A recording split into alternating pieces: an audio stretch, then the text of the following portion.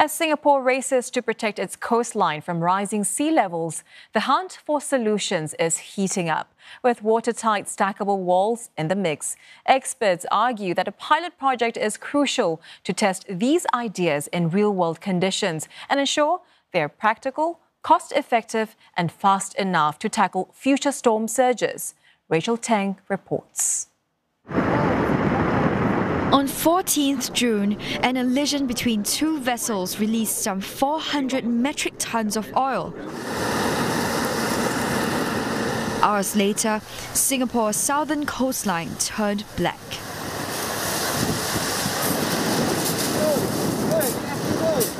And a massive cleaning operation began. We were very lucky that this oil spill happened during neap tide, where it was not spring low tide, and therefore the oil didn't reach coral reef areas and seagrass areas for most parts. But if the cleanup activity had not been as fast, the oil could be remobilized and actually impact these lower tide ecosystems, which we know are sensitive and yet also very important and supports high diversity. The oil spill may have been a one-off crisis, but a larger looming problem threatens our coastlines: climate change. Picture rising sea levels flooding places we live, work and play.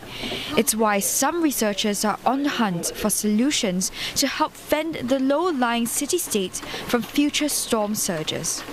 It's a tall order. Take this stackable wall being developed at the Coastal Protection and Flood Resilience Institute of Singapore.